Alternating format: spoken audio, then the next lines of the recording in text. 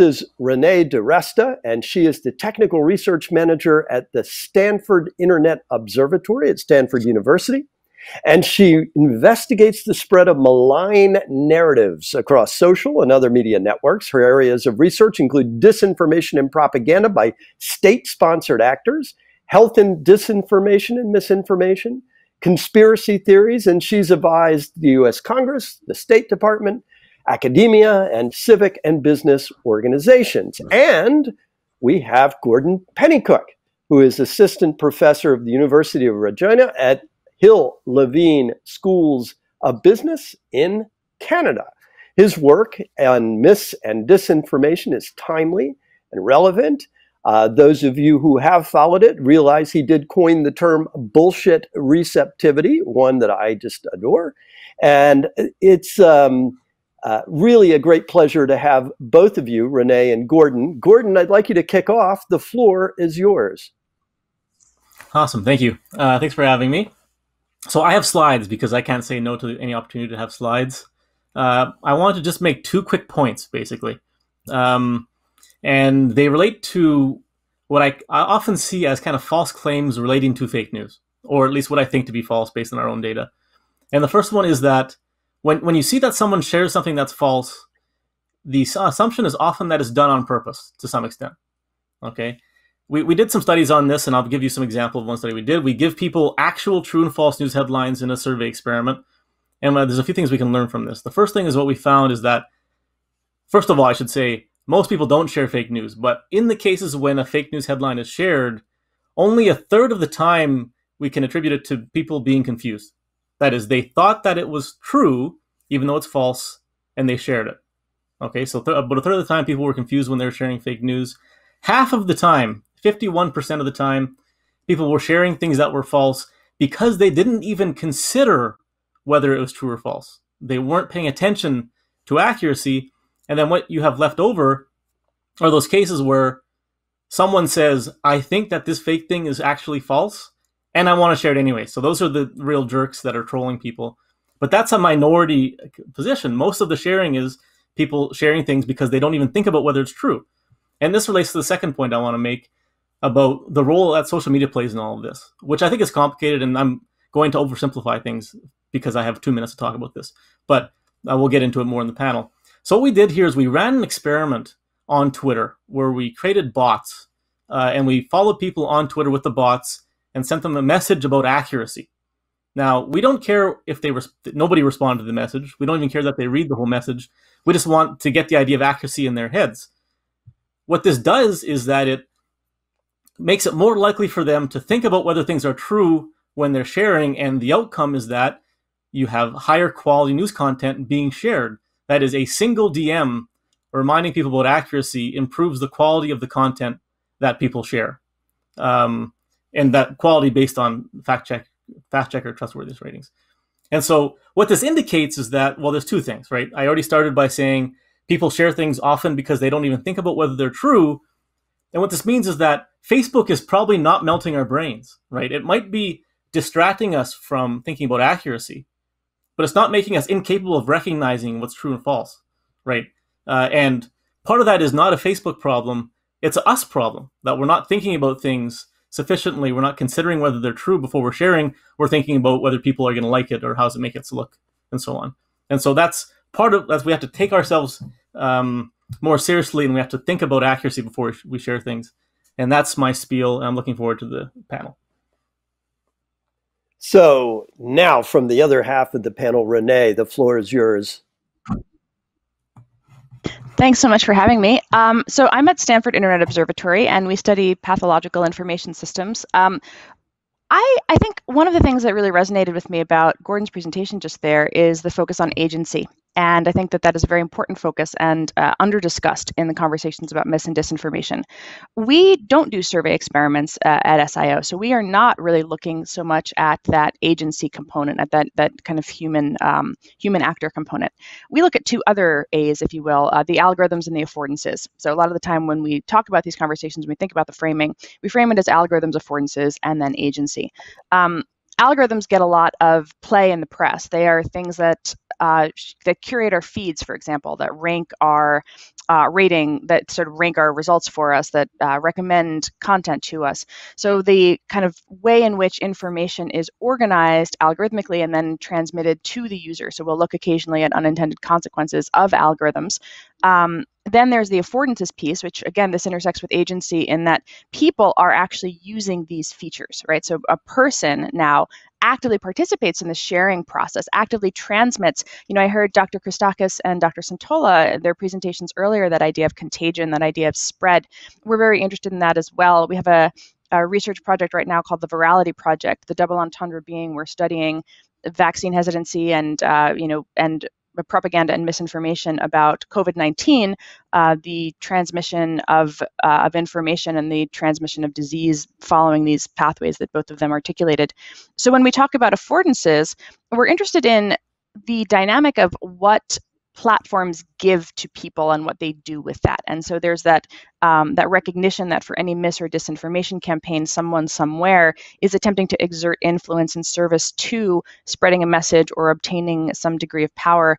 And the dynamics there, the dynamics of that use of the infrastructure, we see very, very common patterns regardless of what the content is, whether it's COVID or whether it's the election. And so it's not that Facebook is melting our brains, it's that Facebook has given us, and all of the other platforms have given us, a new set of affordances, a new set of tools, and how we use them, and then the way that that usage intersects with algorithms really does have a determining effect on the way in which things spread. So we spend a little bit more time looking at the mechanism, the process by which things spread, and then policy recommendations, sometimes for the platforms, sometimes for regulators, but related to how might we mitigate unintended consequences or the worst effects.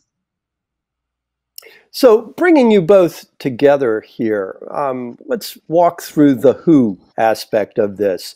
Should we actually be working at understanding individuals or individuals in groups or groups at scale about the who? Who is more likely to believe fake news or disinformation or misinformation? And the way we differentiate usually, I think we all agree, is misinformation is not necessarily intentional. Disinformation is an intentional act. And so are there those who are more susceptible to this, Gordon? Absolutely. I mean, I obviously think that we should look at that, but I'm a psychologist, so I mean that's I have to say. Well, talk to us about that. Who? How would you describe them, and how would you describe them, and how would we test for that? So part of what I said was that people aren't kind of paying attention to accuracy. There's a more fundamental issue there, which is that people aren't paying attention or they're not thinking, right? When you go on Facebook or whatever, often it's to shut your brain off, right? Like you're taking a break from work. It's not intended to be like a thinking activity. You scroll quickly, the things are all there. They're being ordered in a way that will maximize your engagement. And so like everything's pointing in the direction of not thinking about things.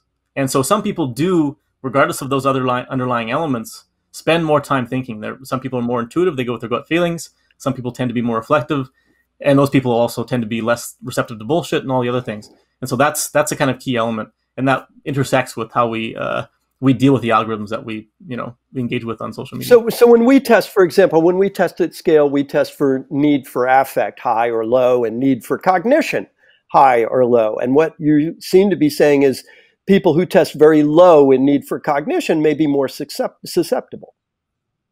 They are, although need for cognition is not a great measure, but because it's not exactly a need. What would you? It's more like a disposition to think analytically. Yeah. And what would you measure instead of using that? Well, actually, I have a paper on this with my grad student. We have a new comprehensive thinking style measure, if you're interested in it. But there's different elements to what it means to be an analytic thinker. So, like, if one element is have an actively open-minded stance towards evidence. So it's not just that you like thinking, but you question your beliefs. You want to make sure that what you believe is accurate. That's a really important element of thinking style. Enjoying thinking, that's also something that's going to be important. That's kind of what need for cognition is. Whether you have a kind of faith in your intuitive guesses, that's another one. And whether you're kind of closed-minded or dogmatic. If it's hard for you to think about things that you don't want to think, that are like contrary to what your ideology says or whatever, That's also going to be an important element. And these are all just different dimensions of what it means to be a good thinker. Right. And sounds like, for example, would that openness be tied to the openness in say, Ocean Big Five personality trait tests? Somebody who is very low in openness and also, Yeah, it's similar, but it's more openness to being wrong. It's more related to like intellectual humility, right? And so, okay. Yeah, and the capacity to question your own intuitions and so on. And, are you including the Dunning-Kruger crowd, the people who are just too stupid to know they're stupid, as sort of the heavy gravity of susceptibles? Well, if you think of it, and yes, and that is actually true. We have evidence for that. And there's another paper that was published that shows that overconfidence plays a role in people believing false content. But it's the same underlying problem, right?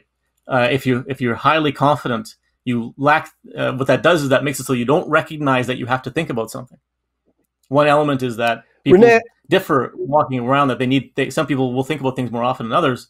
Being overconfident is one of the elements of that. And you find very strong evidence that people who are conspiratorial are highly overconfident, like exceptionally overconfident.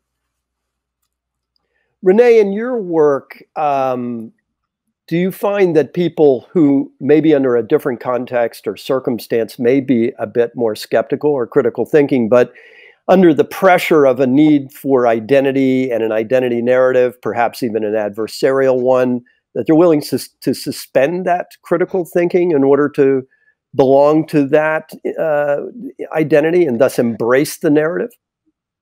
There's a lot of factional behavior in the kinds of things that we look at. So understanding how people feel compelled to become active sharers. Oftentimes with just misinformation, there's a real altruistic motivation there. People want to inform their communities. And more than that, they also want to be seen as a person who perpetuates information, as a person who is a conduit. We see this dynamic quite a lot. One of the areas in which it was pretty remarkable was in the election, on the morning of election day, watching on Parler as Parler influencers are sort of a distinct collection of people who have large followings on Parler and almost no followings on other social platforms, but they were serving as information conduits. So somebody was telling them, hey, here's a photograph of a man moving some equipment at a voting place, and is he taking ballots, big if true, and that's the kind of dynamic that you see on Twitter and on Facebook. Then they move it over to Parler, so this person is the conduit who's just gone to the Parler audience, the people who want to engage with that content on Parler, and she has now made herself the informer, the person introducing a new fact into the community for discussion. And then there's really a process of collective sense making that happens around it. People try to figure out what's going on. Now, they, per some of what Gordon's described, they don't always necessarily start with like what we might consider like Occam's razor, they sort of immediately delve right down into, obviously they're stealing ballots, and one of the reasons that happens though is because there is this priming that happens in these groups where this alignment, this idea that there's going to be massive fraud, something is going to be taken from them, is reinforced over and over and over again. And there's that repetition that they see within their groups. There was a video that went viral in the start of the pandemic called Plandemic. And one of the things that we noticed, and we don't do studies of individuals in any material way, so we're not doing the same kind of research that Gordon is doing. We were looking at what communities that video traversed into, meaning those URLs and mentions of that content. What communities did that content wind up in? So it started in an anti-vaccine echo chamber. It made its way into kind of holistic health echo chamber. Again, the base audience. There's nothing remarkable about seeing anti-vaccine misinformation in anti-vaccine communities. That is exactly where you expect to find it. But in this case, it broke out. And so we looked at how it traversed. And so it made its way into QAnon. From QAnon, there was a certain degree of, the network dynamics that Dr. Santola was talking about earlier. There's this overlap. There's an audience overlap there that transmits it into mainstream MAGA, just pro-Trump supporting groups that have nothing to do with QAnon. From there, you have people who are just ordinary Trump supporters who then posted into their local, dog group, like it was in the Corgi Club group, and then it's discussed in the Corgi Club. So now you have anti-vaccine content that made its way into the dog fanciers group. And the thing that we look at with that, we do look at the comments on the posts. There's not really very much of a way to do that at scale programmatically because of Facebook, and we only engage in public groups with public comments and public data at Stanford Internet Observatory. But you see, again, that process of sense making. People are in there trying to figure out what has happened and if they should trust this. And you'll see people say like, hey, I see this video, but I also saw this debunking link. How should I reconcile these two things? This article says that this video is nonsense. And then you see other members of the group immediately come in. Oh, well, the debunkers are bought. They're paid for. They're, funded by big pharma, et cetera, et cetera. And so that dynamic of what are the norms within the communities that you're participating in? How do people think about this information and their responsibility for sharing it? They see themselves as warriors for truth. And it's really important to understand that that is a really big motivation, even among misinformation, where there's that accidental, if you will, spread, as opposed to the kind of coordinated, deliberate dissemination that we see through a proper disinformation campaign.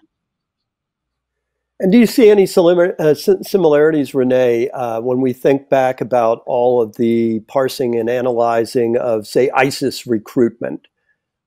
Any similar tactics by those who are not on the receiving end, but on the disinformation side, which would be different than somebody who is, just a hapless believer of something, but the actual intent. Do you see similarities between that and what has been parsed and analyzed, and maybe what is going on now with something like QAnon?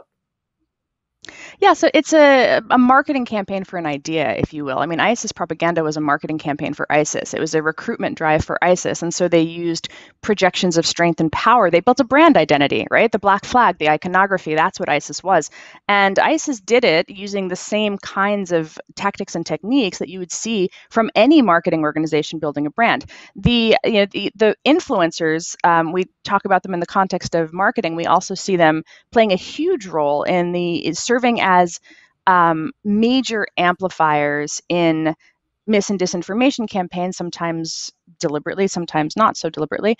But that this is an infrastructure for influence, and there's a sort of finite set of tactics that you can execute given the affordances that you have and the way that the algorithms might pick up and amplify you. And so the playbook, if you will, is really much more around how do you use these affordances in a particular way to attract attention to your cause. And we're in an age now where this is not, ISIS was sort of an early adopter.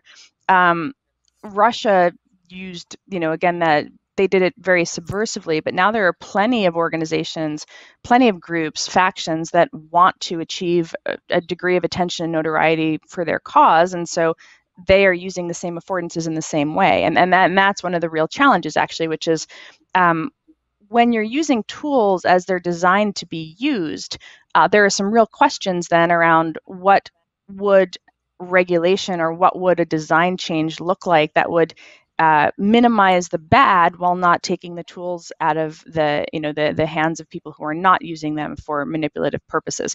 And that is a really hard question. And that was where even in 2015, you may recall the conversations about ISIS. Even then, there were these questions about, well, what should we do about it, really? There was a clear desire to take down the worst of it, the violence and the sort of notorious videos that they would post. But there was also a real question, if you read the press coverage early on, around, well, if you take down ISIS, where does that slippery slope lead? And that right. That has been now one of the questions that continues to shape the conversation. And we'll come right back to that on the systematic approach, perhaps with platforms or regulation or self-policing or outside regulation. But Gordon, bring us up to date on where we are on changing minds. I mean, we started with, the Nyhan and Reifler work on the backfire effect, meaning that by repeating the myth in an effort to debunk it, you actually made it worse. And then they stepped back from that. And subsequent, studies said, well, we don't see much of a backfire effect. And then you have pre-bunking. Can I inoculate you by telling you that, hey, there's a lot of disinformation out there, and when you hear this, you better double check it. That kind of, inoculation or pre-bunking. And then there's the truth sandwich coming out of Rand, which was, I'm going to give you the warning, and then I'm going to give you the truth, and then I'm going to remind you with a warning. Where are we in terms of tactics that work? So the backfire effect is not really that big of a concern. first thing. That doesn't happen that often. The basic finding across all those different things you talked about is that when you give people good information, it helps generally. The problem is that doesn't fix everything. It only helps a little bit for some people some of the time, and a lot of the time it doesn't help, and whatever. I think where we are is that we can't do one thing. We have to do all the things.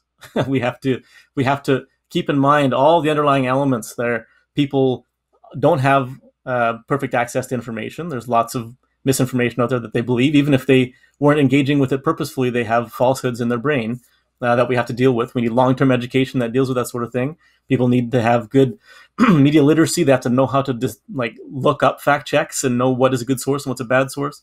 And we need to keep in mind that even if we do have good information, people often aren't thinking that much about what they see on social media. Excuse me. So we need like a Swiss cheese approach. The same thing as during the pandemic. You have to wear the masks, you keep the distancing, get vaccinated. We need all of these things all to work, and eventually, if you put everything together, and by Swiss cheese, just to make clear, Gordon, just to make clear what you mean about Swiss cheese effect, I think what you're saying is if you line up the slices of cheese, the holes are in different places, and so you need a variety of barriers. Is that right? Exactly. That's exactly it. Yeah. So, if we think about for a second on the certification or the attempts to say this is, flagged on social media, that's not really going to work, is it? Because if you give my guy 4 Pinocchios, I'm just going to think you're in the pocket of the mainstream media. And so how can we ever, again, look at an independent kind of referee grading the quality of content and expect it to work? Well, it depends what you mean by work. It would have an impact. It just wouldn't work for everybody all the time, and it wouldn't be that strong of an impact. And I mean, there's pragmatic issues part of that too, where you have to, if you fact check, the fact checking approach assumes that you can keep up with the falsehood, which is never going to be possible, right? And then the other element, of course, like what Renee was talking about, is often these falsehoods are embedded deeply in particular subcultures that you have to break into, and so there's no easy solution there. I mean, we part of it is just a fight over how much good quality stuff information is out there, because a lot of people, and one thing that we find consistently in our work is that people do care about the truth. Even people who are deeply conspiratorial care about the truth. They just they've lost the seed. They don't know where they are anymore, and there's ways to get them out, but it's not going to be easy. And have you seen some of the studies of sort of cash incentives for people to arrive at a truth, actually making them be more mindful about what they're reading, that regardless of what their identity and narrative related to that identity is, when you incentivize them to come to a truth, that they're a bit more cautious and cautious and analytical about that? Yeah, I mean, so there's kind of two elements, right? One element is you have to keep in mind that you have to be vigilant about what is true, and people often don't do that because they have other things going on in their life. It's not the most important thing for them to know that this one thing is true, and so that would help for that. The other thing, of course, is that they have to be able to figure out what is true and false based on their knowledge of the world and their capacity to look things up and whatever. And so, you can direct some things towards making sure that people are paying attention and putting in effort, and that's kind of what the accuracy thing that I talked about was. But you also need actual long-term educational approaches that teach people how to deal with information in the first place. So we're probably talking about we're probably talking about a multi-generational solution here, because if you're talking about, media literacy and critical thinking and scientific method, you're going to start with kids, and then you're going to have a politicization of that well, you're trying to indoctrinate my kid. And it's probably going to take generations, I would imagine, to get there. Let me shift gears for a second to a sort of bigger approach. And I jobbed out this question to Sinan Aral, who you guys know from MIT and author of The Hype Machine. And he spoke here at Nudgestock last year, coming off of the MIT study on the propagation of false news. And the question he has for you two is this. He said, quote, "Solutions are only as good as they scale. I've heard lots of good ideas about solutions to spread of falsity, but scaling them is one of the most important challenges to making them succeed. It seems to me that there is no silver bullet, that no one solution will work on its own, and that we need a system of complementary approaches working together if we hope to scale fake news solutions. If you could wave a magic wand and build this system to stop the spread of falsehoods, what would be the elements of the system, and how would they work together to scale solutions to stop this? Renee? Yeah, so we've written a little bit about this in the context of our election work, just recommendations for, again, very narrowly tailored voting-specific mis and disinformation narratives that we tracked and saw spread, and then felt that there was a role for government, for media, for tech platforms. There's so many different stakeholders in the process.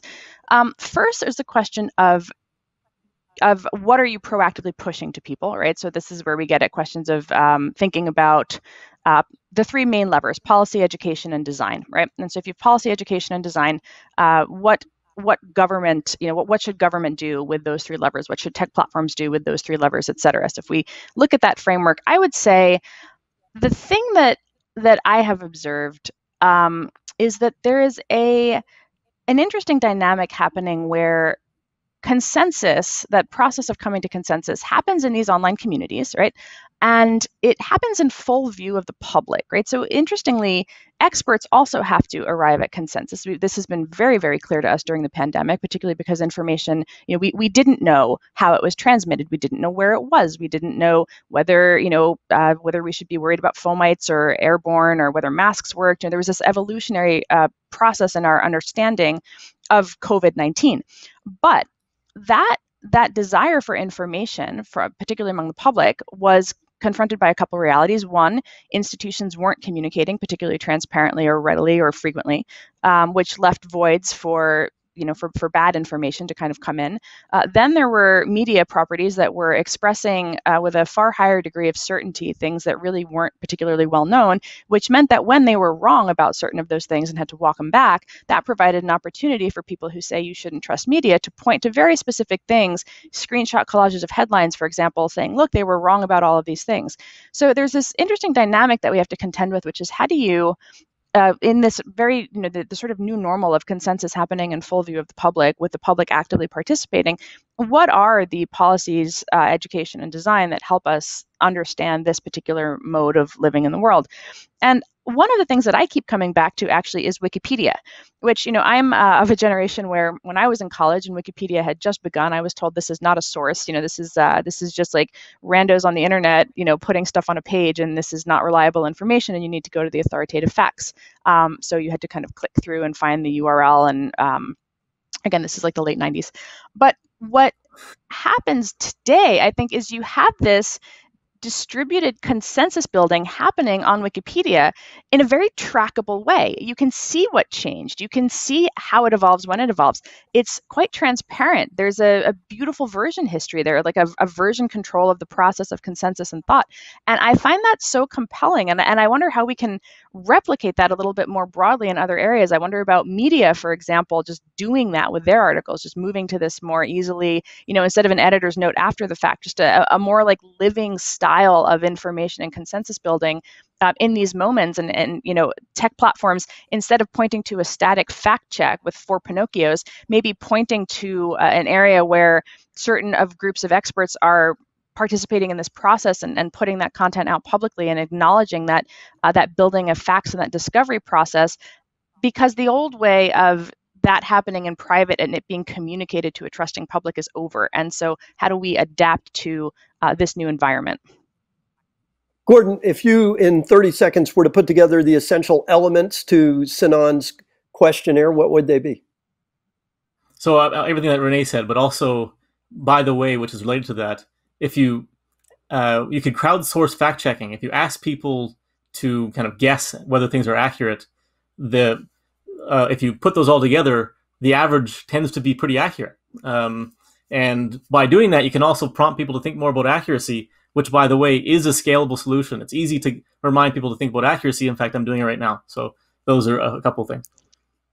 And as they speed round to end, what to do about social media platforms? Should there be regulation? Could there be regulation? How do you find that line between abrogation of free speech and protecting from wanton disinformation in just a few seconds each? Renee? Yes, there should be regulation. It's like a whole other talk, right? I think that what we need to be thinking about is creating oversight. I think that tactics evolve so quickly. Self-regulatory mechanisms are in many ways very helpful when dealing with affordances and algorithms, but oversight is key. And Gordon. I agree. Well, Renee Diresta, Gordon Pennycook, thank you so much. We'll be looking more from you. And Gordon, if you can give us an ability to self-administer the test to figure out how susceptible each of us is in the Nudgestock community, I think it'd be hugely popular unless we flunk the test, in which case we'll say it's crap. But thank you both so much for your time. I know it's precious, particularly now with all the work you're doing. Appreciate you coming on Nudgestock.